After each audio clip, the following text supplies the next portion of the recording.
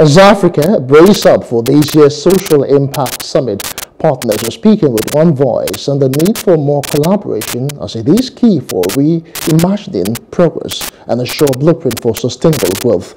This was the major thrust of an appreciation gathering ahead of this year's ASIS.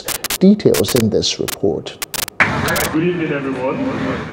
It was an evening to unwind and appreciate partners for a successful edition of last year's Africa Social Impact Summit ASIS 2023 and project for the new year. The ASIS is a gathering of leaders from the private and public sectors, civil society organizations and development community to find innovative, sustainable solutions to Africa's key developmental challenges. We had over 1,500 delegates.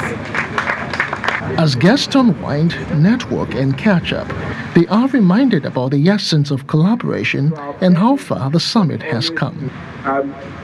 The lesson from the summit for us is, while it is a great moment when we spend, a couple of days together, in between summits, we've not done enough work to ensure that the conversation continues. This year's summit has been tagged Reimagining Progress, a new blueprint for sustainable growth in Africa. Olakbe Dribekwe is of the Sterling One Foundation. She is of the opinion that silo execution is not sustainable. Pedro emphasizes the need for all hands to be on deck in the achievement of the Sustainable Development Goals by 2030. Africa Social Impact Summit is not just an event, it is an execution platform where we have a collaborative framework on how we go forward together. The projects we will execute together, the initiatives we will prioritize together. So it is definitely not just an event, it's a convening to birth new ideas and to inspire new projects and to scale existing fantastic projects. As we ask what areas of collaboration is to be expected this year, the partners speak enthusiastically about how to drive impact investment in Africa, economically, environmentally, and beyond. A challenge for everybody in the world who signed up to and committed to the Sustainable Development Goals. And like tonight's event, when we're talking about connecting and partnering, no one country can really make that shift that needs to be made. It's a collective, it's a partnership, it's a coming together. If we're really going to make a difference to the future for our next generation, to their life chances across those sustainable development goals. We're doing quite a bit, it's what we can do.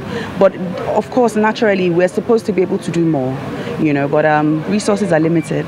But we're still happy to do the little that we can in supporting the Nigerian government, the Nigerian creative ecosystem, and we will continue to be here. Focused a lot on how we can draw down resources, and also conversations this year will also be tailored on how you can deliver functional programs and projects that addresses the impact of climate change, a circular economy, and all the different policies that can help to accelerate, climate impact solutions. In addition to developing new frameworks for sustainable development, ASIS provides a platform for impact investors to make investment in existing African solutions, tackling issues on climate change, circular economy, education, health, wash, renewable energy, and agriculture.